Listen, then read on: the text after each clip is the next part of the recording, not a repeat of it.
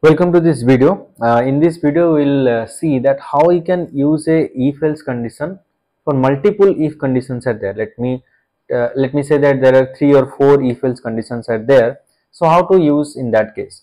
So basically, you can see here I have a I have written here some gradation system. In this program, what we are going to do here is, so we are just going to create a program which can tell a grade based on the marks of a student. Means it will tell whether the student has got A grade or B grade or whatever grade. So for example, I have categorized the grades here. So I have taken 90 to 100 as A grade and 80 to 90, 89 as B grade, 70 to 79 as C grade, 60 to 69 as D grade. Then you can further take E also, but let us consider this 5 grades I have taken. I want to write a program so that if I enter the mark, it will tell me what is the grade of the student. So how to write? Let us start here. I'll open a new script here first. So in the new script, as I always say, write CLC, close all, and then clear all.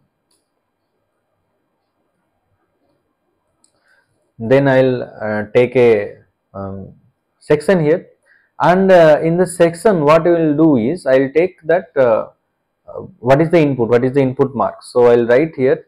So I'll write give the marks secured by the student. Okay. Now here I need to take the mark as an input. So what I have to do, I'll write mark is equals to input.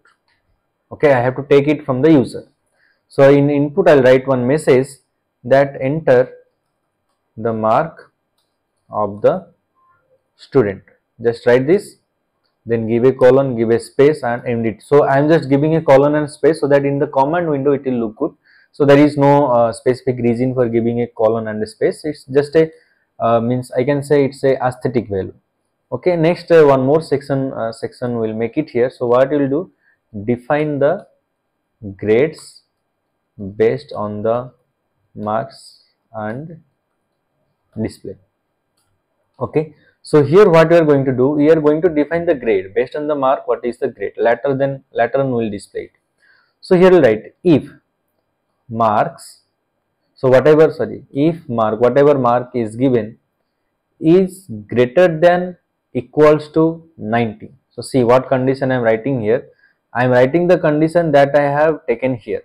Okay, so if the mark is between 90 to 100, so if it is greater than equals to 90, or is it less than equals to 10, or means and, I'll write double and here. Remember, if else condition always take two ands or two equals, there will be two symbols always. Fine. So if mark is greater than equals to 90, or means and mark is less than equals to 100. So if the mark is in this range, then I'll take a variable which I'll name this as grade. So what is the grade? Grade is equals to A. So why I am writing A in a means invert in the this quote? So that is because A is a string. Okay, it's a character. It's not a integer. So I cannot directly write A. So every string or character has to be written. It has to be taken as a inside the quotes. Okay, if it has to be a integer value or any float value, then we can directly write the value. We can initialize the value that the grade is equals to 0. Then we can write. But here we are taking as a string or a character. That's why we have to write as a quote here. Next, give a semicolon. So what is the next statement? Next statement is else if. Okay, so if this condition is not satisfied, else if mark. Okay, so here also I have to write mark. We are checking in the both the conditions. Okay, so here if mark is again greater than equals to what? Greater than equals to 80. So the next stage is what? Next stage is it is between 80 to 89. So if the mark is greater than 80 and I'll write two ands here again, and mark is less than equals to 89. Okay, less than equals to 89. In that case, what will happen? So the grade is equals to B. Okay, now we have taken, so you can double quote, single quote, both will give you same answer. That's not a problem. So now grade is equals to B. So what we have done, if the mark is between 90 to 100, the value of grade will be equals to A. Now if the mark is between 80 to 89, then the value of grade will be equals to B. So again I will write else if. So see here, if multiple if conditions are there, then I am using the else if here. Okay, if this, else if this, else if this, like this you can take. If I write mark is greater than equals to what? Again here I will take 72 and so greater than equal to 70 and mark is less than equals to 79. So if it is in this range, then I will write simply grade equals to C here, right? So grade equals to C and give a semicolon, right? Again you write else if, okay, mark range is what? Mark range is now 60 to, sorry, mark is greater than equals to 60 and mark is less than equals to 69. If it is in this range, then grade equals to D. Okay, sorry, what happened? So grade equals to D. Next, another condition is there. So the last condition is actually the only condition is there. So I don't need to check whether it is below 60 or not. If it is not in this all these four scenarios I have shown here, then obviously the next grade is fail. So I don't have to write a specific condition for that. So for that, what I can simply write else. Okay, just hit enter, then write grade is equals to F. That's it. Okay.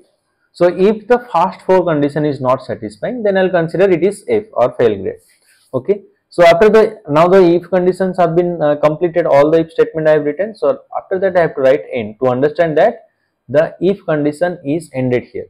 So one thing you notice here, if I write end here, so it automatically goes here, and this if also is highlighted while writing the end. That means it considers that this end is meant for this if starting, this starting. If multiple if statements will be there, so for every if statement you need to put a end here. Okay, fine. Now we have decided the grades. So next I will make a section display the grade. So how to display? So here I'll, instead of writing display, you can write DISP also, but I'll write fprintf. Why I use fprintf? That's because I can write the value and the message in one print statement only. So here I'll start the bracket, I'll write the grade obtained by the student is, give a colon this one, then you write ampersand D. Okay, so this will take the variable into there, and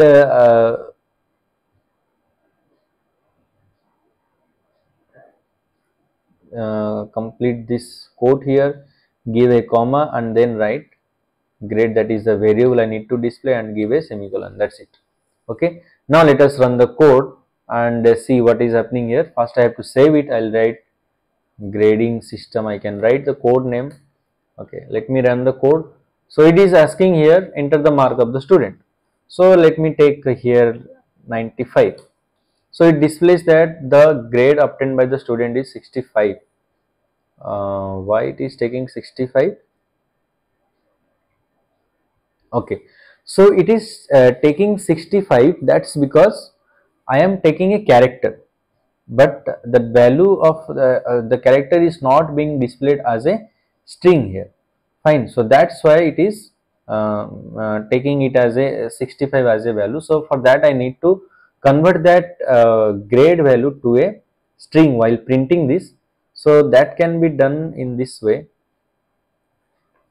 So what I will do here is, instead of writing the grade obtained by the student is, here I, instead of, actually ampersand D always prints a integer value. So here I will write ampersand S here. Okay, and then I will write this /n. So let me take 89 here.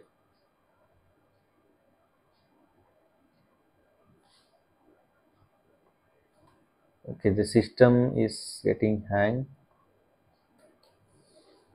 So let's just wait for some time. The system is getting hang. I don't know why. So here the error was I was writing %d. Actually, %d always prints the integer value. It cannot print the character for you. So instead of writing %d, I have to write %s, and I have write /n. So this will actually create. It will print the integer string value or the character value here. And you can see here I have given double quote here. So why this is required?